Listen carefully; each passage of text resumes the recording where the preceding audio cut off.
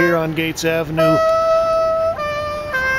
Brooklyn. We're going to run into Famous Accountants and see an exhibition by this gentleman, Matthew Miller. Congratulations. Excellent. So this is your first show here in New York. That's right. And you've been studying at the New York Academy for several years. A couple years, yeah. Let's take a walk through and take a look at some of your paintings. We'll start this chronologically. I guess it's over here on the right side. Yeah. Tell us a little bit about the works. They're all self-portraits. Yeah, they're all self-portraits. Stand over there so we can get like a comparison. People they're all self-portraits, and this show spans about 3 years or so because Ellen and Kevin wanted to do a show of the self-portraits, and it's not all that I do.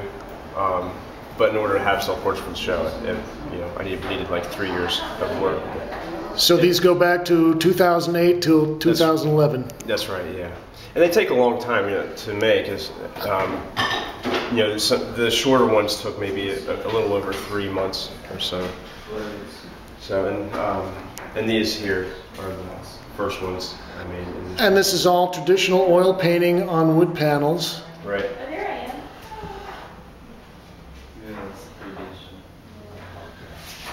Let's move on down the line. You've got different exposures here. You've got the left, the right side. Here's more of a frontal image.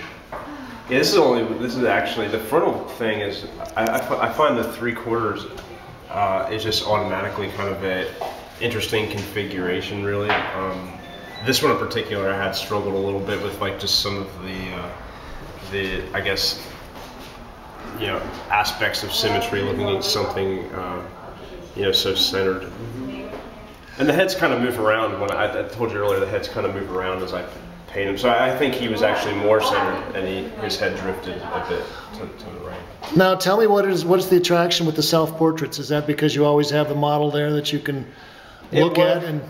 Well, I think it was that. Now it's a little different. It was more just out of being practical. I think I've always done a self-portrait since I've started painting, but now I actually feel like it's for me some kind of a I call it kind of like some kind of like ground zero face, because I really don't think of it. I think of these as everymen. I call them, they're called self-portraits to be practical, but I feel like they have more of an anonymity to them.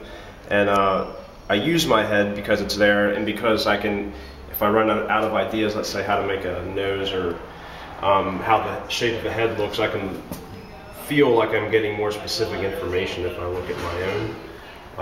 Do you also use this as a kind of a way of maybe presenting different emotional states, or? No, not really. Actually, I'm like turned off by it. I know it's there, like the psychology is there because it's a portrait and it's a self-portrait, but I'm actually not that interested in that. I just really use it as kind of a ready-made. My head is a ready-made somewhat, and like a given.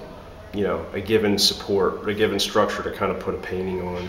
Now, I noticed in Ken Johnson's review of the show in the New York Times, he mentioned that you were a Mennonite. Is that true? That's true, yeah. Do you believe that has affected your approach to art and painting at all? For sure. Well, I mean, I think maybe more so in probably the kind of like the, middle America work ethic, work-a-day kind of studio methodology. I think for sure it has. Sort of approaching it in the standard straight-ahead workman way instead of some kind of conceptual rock and roll star approach to it. I can appreciate that. Now, this is the latest piece that you've done. I think this was done in 2011. Yeah. It's a little bit larger than some of the other pieces. And as I was saying, I also think that your surface on this one is even more highly polished than some of the other ones. You want to give us just a quick technical aspect of what you're doing here? What kind of mediums you're using? Well, it is oil on panel. I mean, I think I use fairly like a 3-part medium. My own kind of thing. Painting with sable brushes? Yeah, all synthetic brushes. Okay. Because I don't like many brush strokes. I guess I want to find other ways to kind of make the painting have some idiosyncrasies to it. And I find that more like in the actual surface of the panel itself, or the way it paint. So I want them to have a materiality, but not with brush strokes are so, kind of the obvious kind of manneristic brush Yeah. strokes that a lot of people are using. Yeah, but I should say too that back to the Mennonite thing. Some of I saw some paintings when I was in Lancaster for a few years, growing up there, and that really struck me, and I began to really take an interest in kind of like provincial early American painters, and just kind of taking that, and so even in terms of it, like maybe the sensibility, which some people like to talk about, maybe like Northern Renaissance kind of sensibility, which is fine Yes. too. It's there, but also just these early American painters, kind of itinerant, self-taught, roaming kind of painters too. I feel like there's something there. Kind of a traditional part of the American painter legacy. Yeah, so people say John Singleton Copley was the first Sure. American painter. I kind of wince at sometimes when He's great. Yeah, he is great, but he's the first American, European taught painter, is what they mean by that.